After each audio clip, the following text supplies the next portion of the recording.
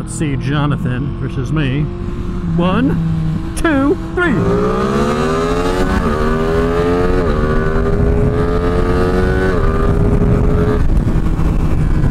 I didn't beat him by a ton.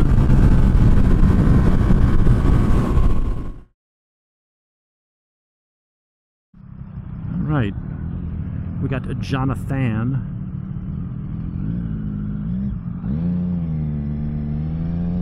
On my Ducati. Not sure why his alright.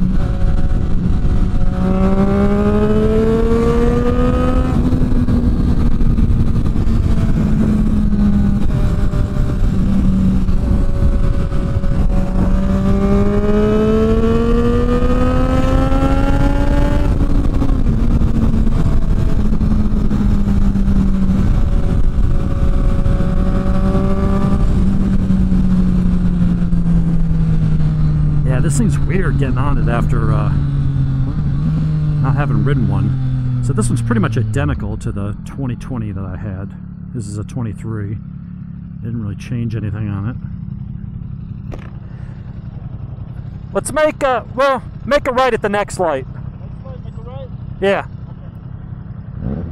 Okay. Oh, it's quick. And I never get to see it going down the road without me on it. So it's nice to, you know. That you sit up on it. This one you sit down in it. This is more relaxed. Sorry for shouting in everybody's ears there, blowing your eardrums out. Hopefully you weren't wearing headphones. We'll find a straightaway where we can play a little bit.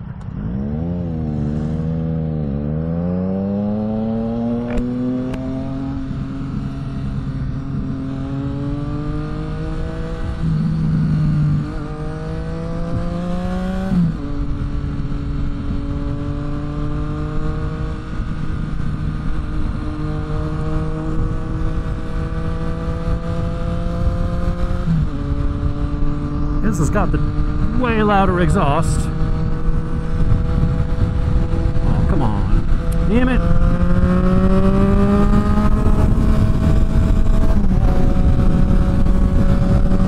Thought we'd have a little bit of clear track.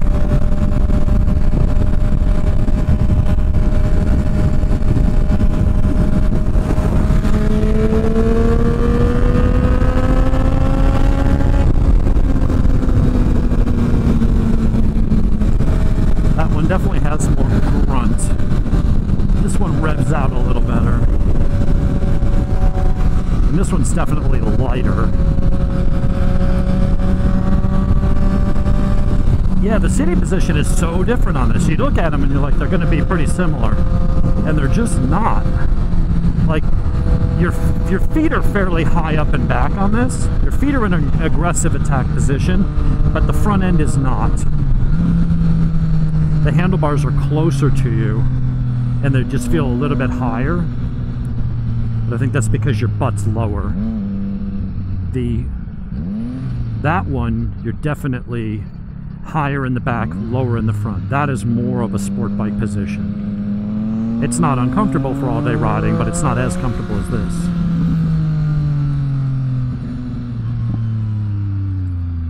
Big freaking rocks and gravel.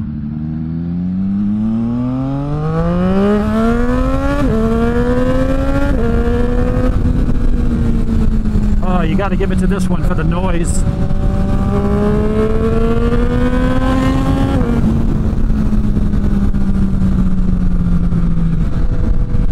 Look what mode this is in. It really is in sport. I think you can't put it in track unless you're stopped. Sport's probably fine. Oh, now he's gone. I'm sitting here dicking around with the electronics.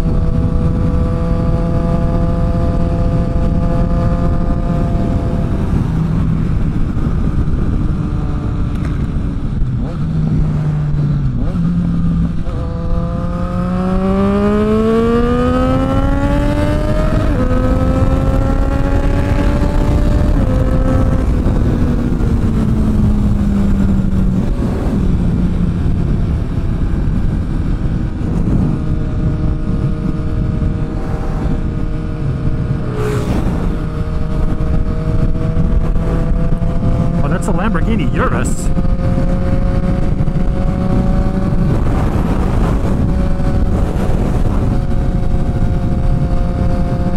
That is an amazing SUV. I think it's like 660 horsepower.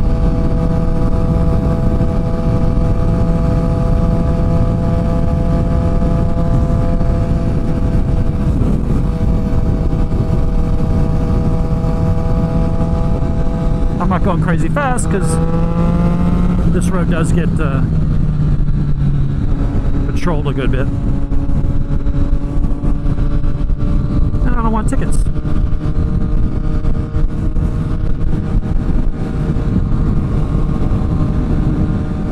So riding this thing back to back with that, now that we're done dicking around for a little bit. Well, I say that, but I'm sure we will find an opportunity.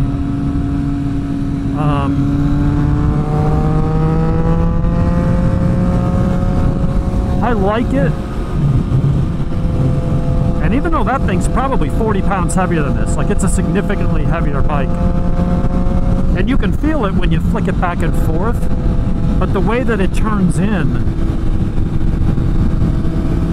I don't know, the front on this, and this is set up for me because I had this bike and I wrote down all the suspension settings, how many turns on all the stuff.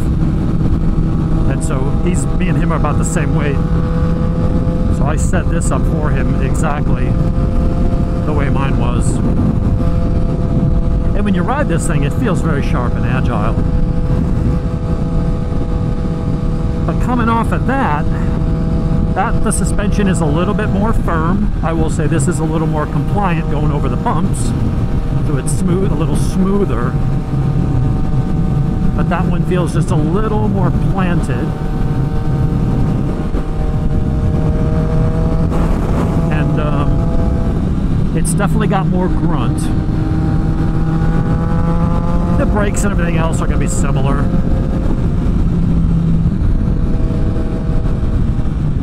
The gearbox is nicer on this one, I'll give them that. This quick shifter is smoother. But the way that it handles, because you're definitely more upright.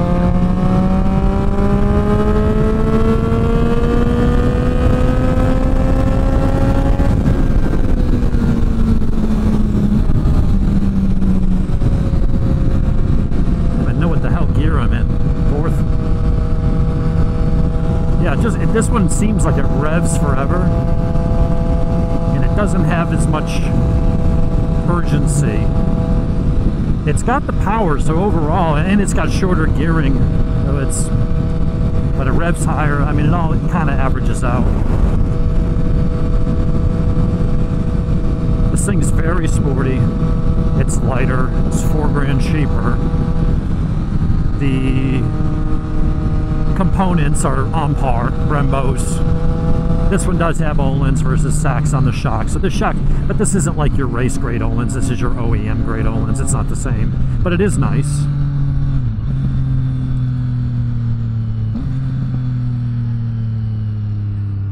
It's a seating position. On that thing, you're more over the front end. I feel like you have more feedback. You could feel more of what's going on. Does Daddy like? It's just a little more aggressive. It's just a little more.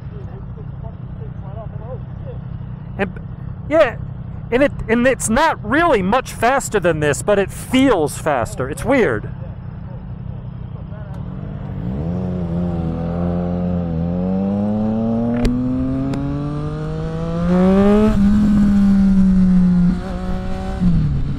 This does pull nice, man. These triples have got plenty of torque. But you got a 765cc 3-cylinder versus a 955 twin. But that is a very over square twin. That is not like the old 996s, 998s, or even 1098.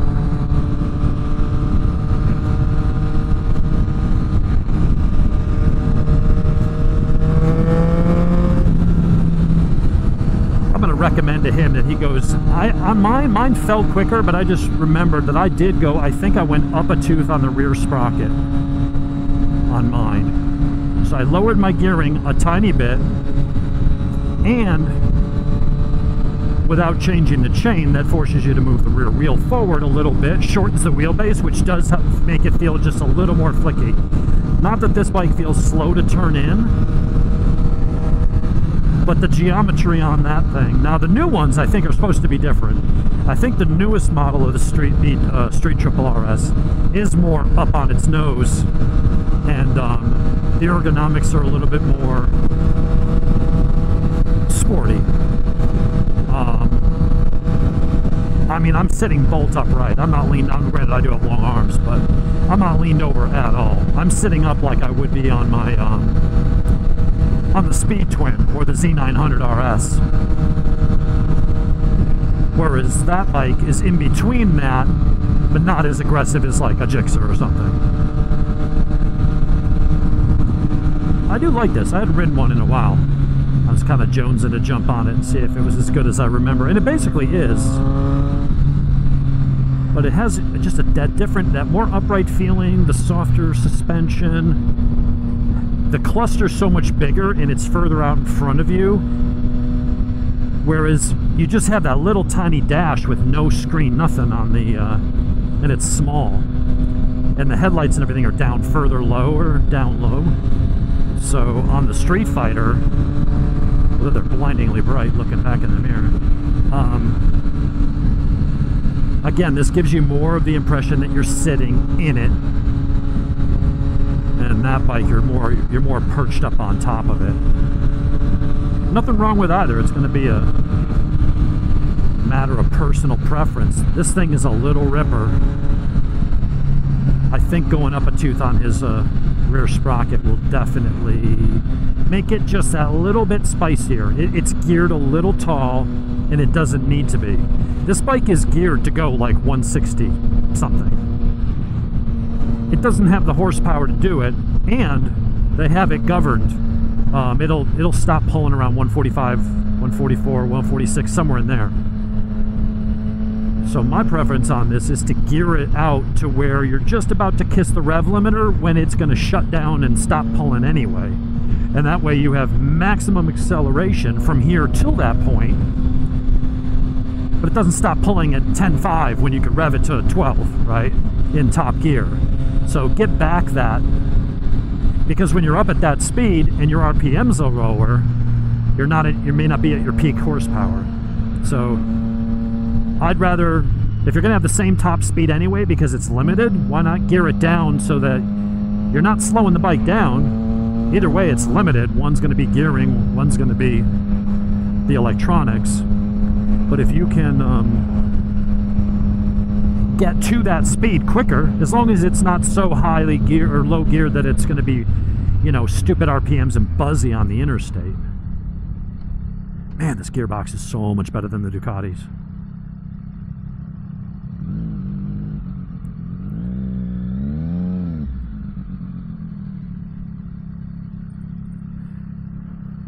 I definitely love this bike.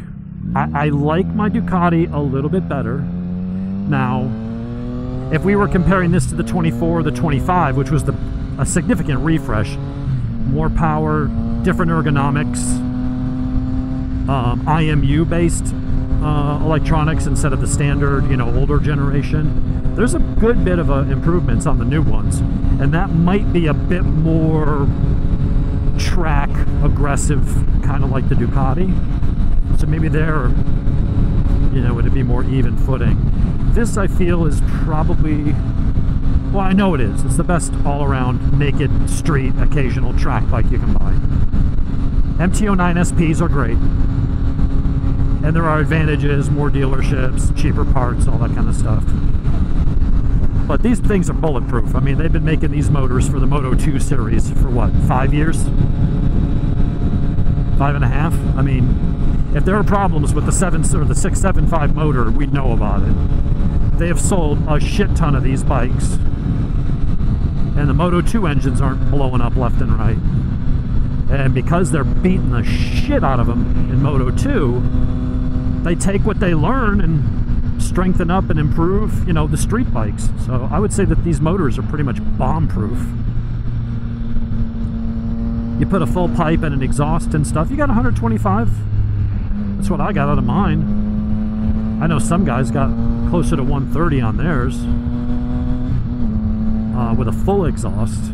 I just did a decat and a slip-on. But I mean, to have a bike that weighs less than an R6, it's comfortable for all-day riding. You get all the electronics. The only thing this doesn't have is cruise control, but maybe the new one does. But you got auto blip. You can get the Bluetooth box and have your integration with GPS and see the incoming call on the dash. Like, that'd be pretty freaking cool. I will say I love the sound of this exhaust. And I've been thinking about exhaust from my Ducati because I feel like, you know, it should sound like a Ducati. But as I'm rolling along and this thing is just like droning, I kind of don't like it. Now granted, he's got the Chinese copy of a SC Project, which is one of my least favorite exhausts because they're basically a glorified exhaust tip. There's no muffling going on. They're just brutal fucking loud and obnoxious, and to me I'm like, eh. And when you're trying to vlog and hear what's going on, well, the Ducati, you know, I think I may just leave that damn thing stock. You want to switch?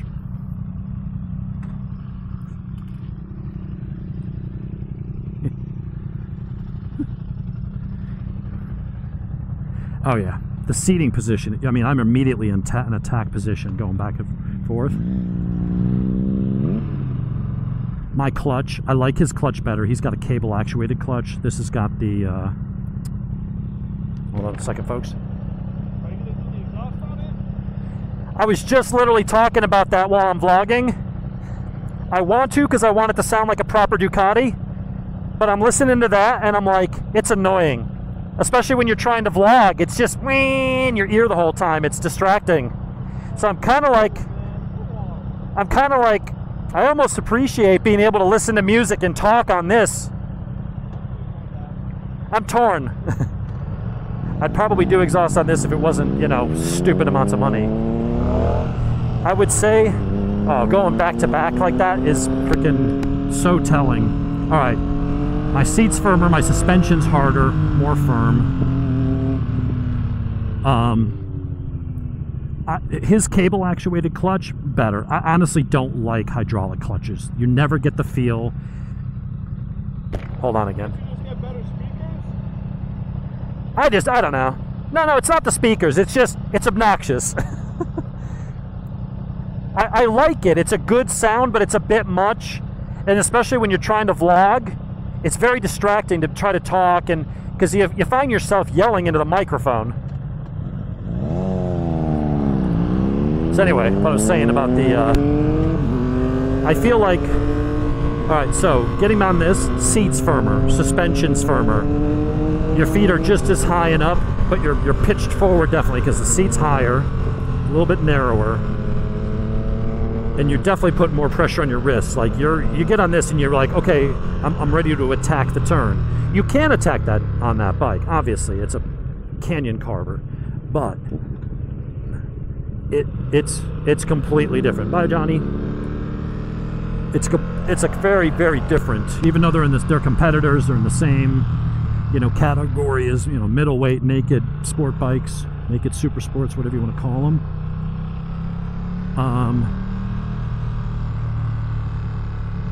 The torque on this, so much more. There's a much more direct feel. I mean, on his, it's got torque, but it's very smooth and linear. Here, you grab it and it just goes. And this isn't really up in its power band, but still, you just twitch it and it just like lurch you. It's just, his does not do that. And that's just the nature of a big twin. So let's go through the list. If you're trying to compare those two bikes, now it's all fresh in my mind, riding them back to back. Having owned that bike for a year and a half, I've ridden on street, did track days on it, had this for a little while, and lots of other Ducatis. I would say that I'm going to stand by my earlier, when we did the first part of the video where we did a little drag race and talked about the differences in the bikes. The Triumph is the better buy.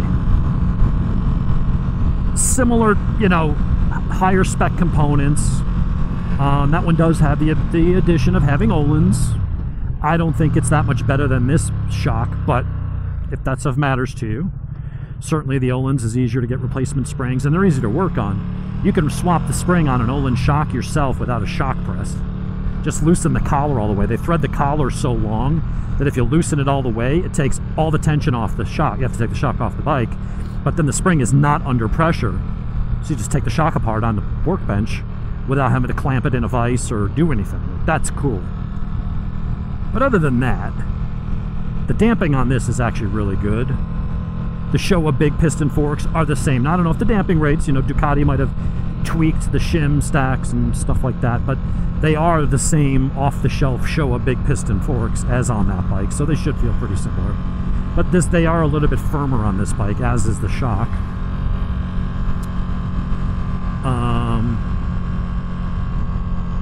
I feel like this, because it is a little heavier and it does have a little bit of a longer wheelbase,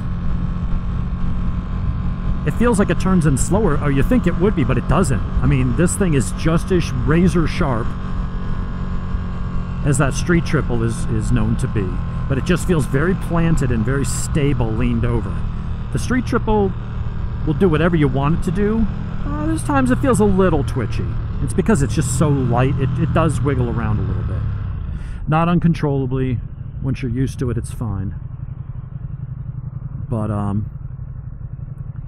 it's as soon as I got on this, I went to sit in, and it's like, oh no, wait, yeah, it's like, okay, I feel like I'm ready to, you know, take off. The throttle response is more immediate. So what his has going for it is $4 cheaper. Maybe not a lot to some people. I consider $4 a pretty good chunk of cheddar. And it offers similar performance, even if it delivers it and it, you know, differently, and it feels different.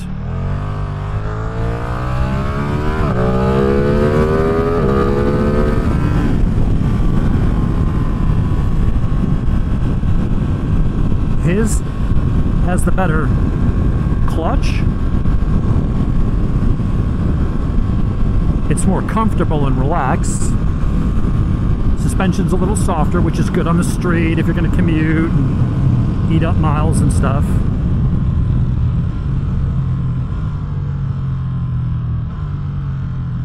And as an all-around street bike that'll see an occasional track day and you just want to commute, you want to go whip it up in the mountains, honestly, go get that. Go get the Triumph.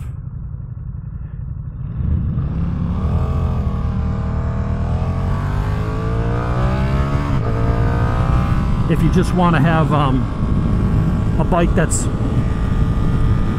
more track bike focused, it's like, his is a really amazing street bike that can do track days just fine. This is a bike that's more geared, a little bit more geared towards your track day, that also does well on the street. So there's a lot of overlap. His has a more of a street bias. This is going to have a little bit more of a track day bias, while not being a Panigale, you know what I mean, and being like all hardcore and mediocre street bike. They're both a really good balance, but one definitely leans a little more in one direction than the other. I will say my gear shifter and my gearbox is smoothing out as I get the miles on it, and that is nice. But his was that butter smooth coming out of the box, driving it off the lot. The Triumph just has a really nice, refined, very smooth, buttery snick. This is a bit stiff and notchy at first, but it's mellowing and smoothing out over time, which is nice to see. I wasn't that happy with it when I first got it, but I've got 3,500 miles on it, and it's smoothing out a good bit. It's noticeably different than it was.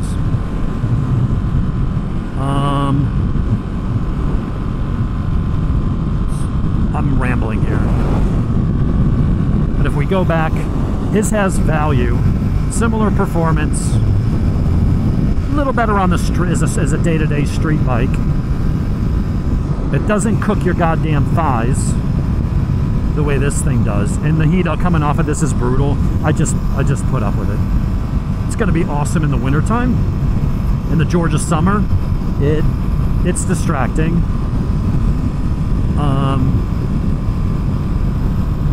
So he's got value, more comfort, lighter,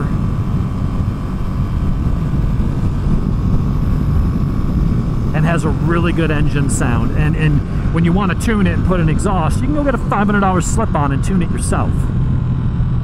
You know, so for me, that's so you got $4 cheaper on the bike, but then for $500 for exhaust in the tune versus at least $2,000, another big difference. Now you got a $5,500 difference. Or no, yeah, because you had exhaust to this versus exhaust to that. That's a big stack of cash. That's a used track bike just sitting right there. You know, it's a spare bike.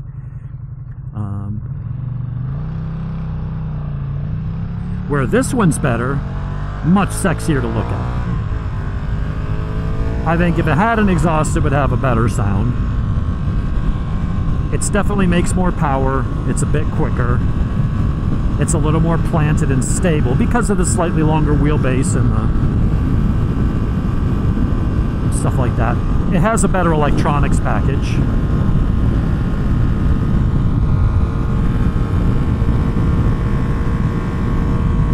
And it's definitely more aggressive. If you're a short rider, you got shorter arms, you might find your tiptoeing to sit on this one. And you might find that it's not as comfortable being leaned forward. For me, it's fine.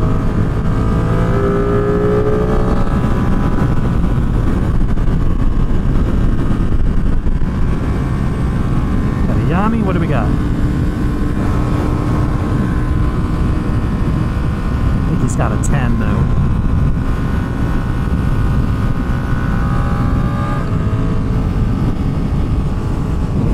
I don't know if I could beat an MT10. He's got a passenger. I might even it up. I couldn't tell. What's up, Bandit? Suzuki Bandit?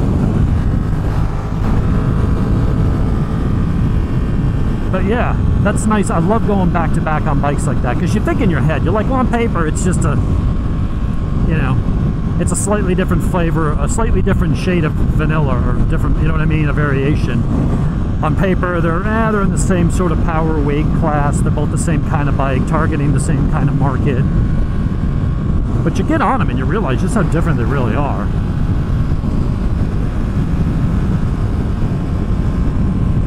Which one do I prefer?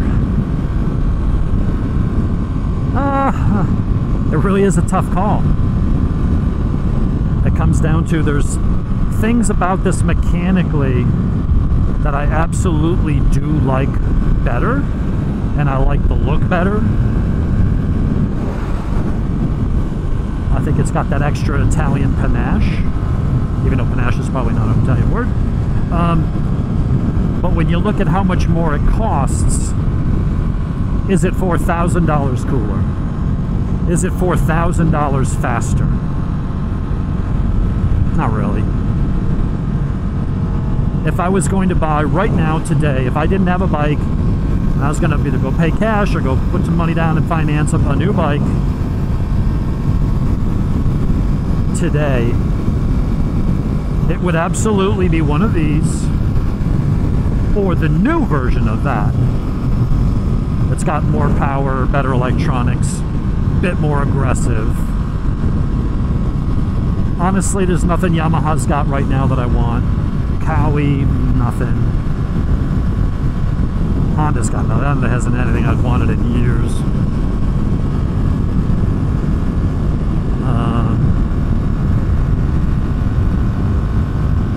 I mean, there's MV Agusta and stuff, but I'm not gonna spend that kind of money and have no dealers around anywhere. You know, there is the new Triumph Speed Triple RS.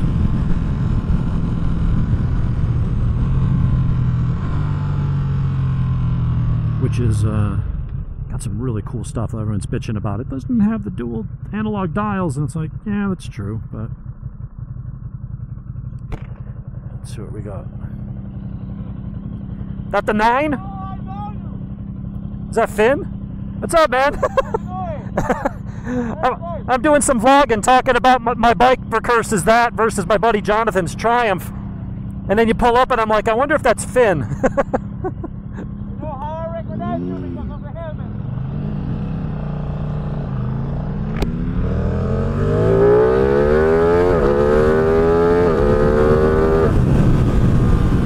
That's funny. End up knowing the guy.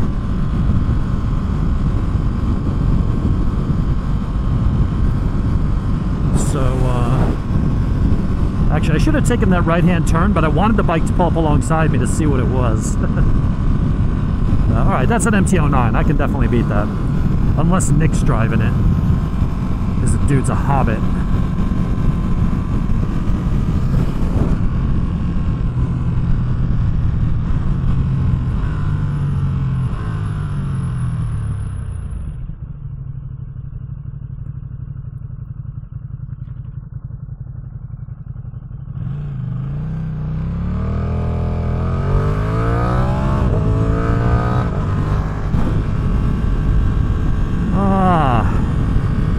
Not much else to vlog about, honestly. I just wanted to do a little drive, pulls on the highway compared, now that we had, when I raced against Nick,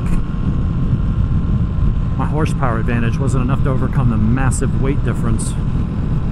But, with Jonathan, me being within 15 pounds or so of each other, I held a slight edge. So his bike's definitely quick. If I'm going to give you buyer's advice between the two, and I think if you're looking at a naked street, like you want a naked sport bike, you're going to be like, I'm going to commute, I'm going to go blast around in the mountains, I live in an area where there's twisties, I might do a track day, maybe 2 a year.